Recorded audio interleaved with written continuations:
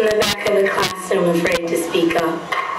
She pulls awkwardly at her extra loose khaki cargo pants. She doesn't want the boys to notice her. James finds himself in the back of the classroom. His baseball cap casts a shadow on his pimple-stained forehead.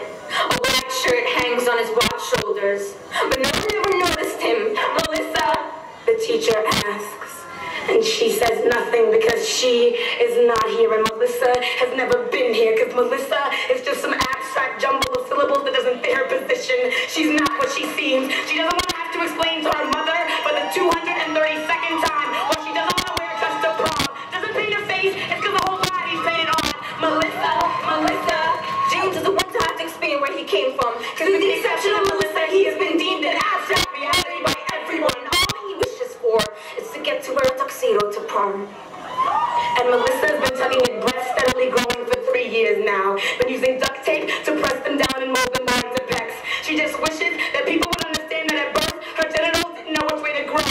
Mad at God who couldn't relay the message directly to her hormones that they should produce more testosterone. The only person who understands her is James. And they've been playmates since the age of 4, around the time girls notice boys, boys notice girls. See, James's family wanted daughters instead of sons. And Melissa was always like that male beetle that everyone called a ladybug. Melissa, where is she? Sometimes she wishes she could rip the skin off her back, and every moment of every day she feels back to the place of a stranger. Melissa!